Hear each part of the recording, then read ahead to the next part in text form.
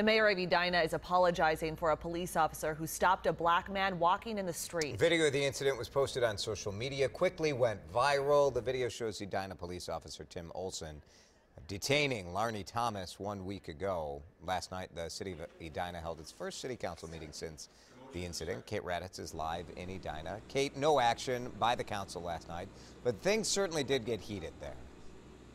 It certainly was, Jason. The room inside the city government center here was packed last night, as overwhelmingly the people that showed up were criticizing the officer involved in that video, and they were demanding justice. It was really standing room only at the city council meeting. Council members listened to numerous speakers criticizing the now viral video showing Lieutenant Tim Olson dressed in plain clothes grabbing Larnie Thomas, a black man, by the back of his jacket for walking in the street. The officer took Thomas to a shopping mall where he was dropped off and given a citation. That citation has since been dropped. Now, Mayor Jim Hovland said that the officer was following protocol, but after 3 hours of public comment, he apologized and said he hopes changes would be made to avoid an incident like this again in the future.